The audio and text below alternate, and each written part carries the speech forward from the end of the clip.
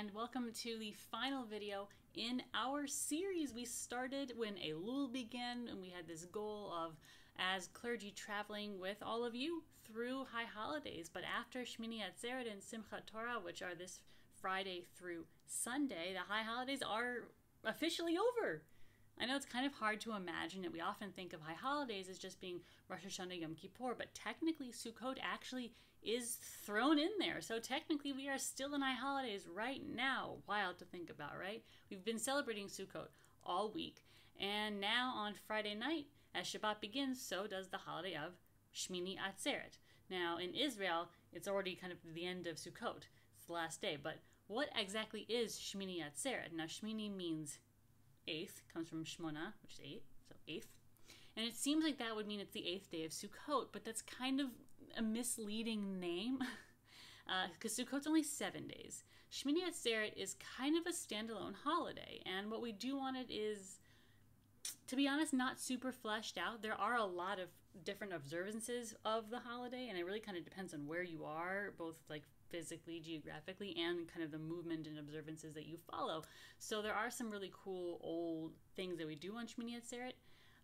But outside of Israel, it's even more confusing because we kind of just like to skip over Shmini Atzeret and go directly to Simchat Torah because we have, double holidays outside of Israel. So we have Simchat Torah appended on there. We've kind of like divided Shmini. It's weird. It's complicated.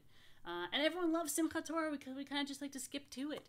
And it's a modern holiday, sort of, in a Jewish way of speaking. Like the oldest you could really peg Simchat Torah is about earliest is about 1,000 years ago, and that I know that doesn't seem very modern, but remember, as Jews we celebrate holidays and have observances that go back thousands of years. So a holiday that has observances recorded maybe 500 to 1,000 years ago, not really that old. But still, the point is we love Simchat Torah. We love Simchat Torah. We celebrate finishing the reading of the entire Torah. We've been reading the Torah all year, a little bit every week.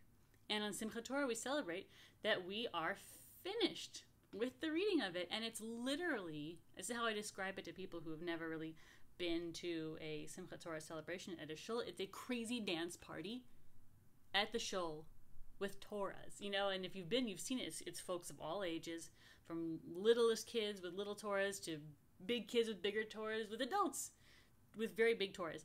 And everyone is dancing with the Torah, literally dancing, doing rings around the synagogue, dancing with the Torah, excited. And there's usually eating and drinking and celebrating, and it's so much fun. It's this huge celebration, and I feel like it is so Jewish that we are throwing ourselves a party because we finished reading a book. Like, I can't think of anything more Jewish than that. But if you think about it, it's kind of amazing. We read the same book every year.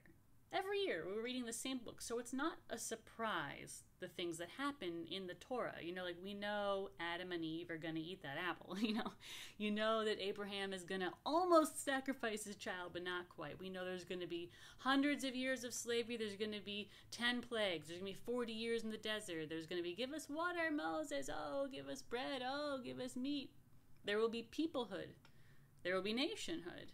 And when the Israelites finally enter the land, we close the book and we flip back to the beginning, or scroll back to the beginning, and then we start reading it again. And I just think that is wild. Why do we do that?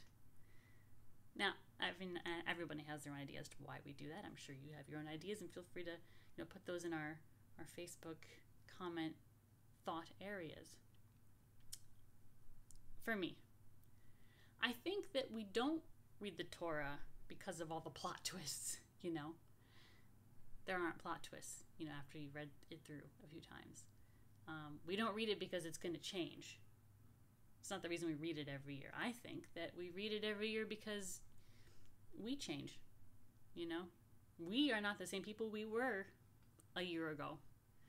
And we have new lessons that we need to be able to glean from it, and new figures that we're going to identify with, and there will be new qualities of old figures that will speak to us now in a whole new way because we are not the same people that we were last year when we read it. The Torah doesn't change, we change. And so we read it every year. We have lots of great opportunities to interact at this end of Sukkot, the Shmini Atzeret Simchat Torah time. The beginning of Shabbat and the beginning of Shmini Atzeret are the same this year, so that is always really fun. Friday night Shabbat renewal is at 6 p.m. and our member-led Shabbat is at 6:30 p.m. On Saturday morning, we have our member-led Shabbat service that includes Yizkor. That service begins at 9 a.m. and if Yizkor is something you're interested in, then that is a service that you're going to want to tune into. We also have the Fleischman B'nai Mitzvah, Mazal Tov to the Fleischmans. That will be at 9:30 in the morning. Saturday night begins the holiday of Simchat Torah. We have Mincha Mariv starting at 6:30 p.m. And if you have pre-registered, because that is a requirement, there will be a Simchat Torah tailgate at 7:30 p.m.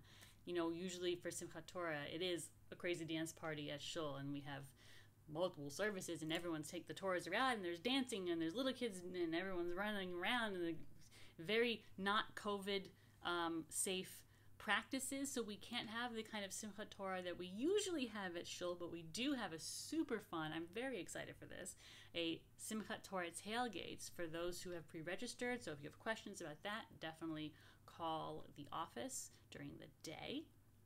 And it's going to be a lot of fun. There will be hakafot with Torahs, you know. There will be golf carts, there will be candy, and there will be drinks and snacks and so much fun and some creative little touches too. So it should be like a really, really good, fun, outdoors, social distance, Simchat Torah celebration. I'm very excited, can you tell?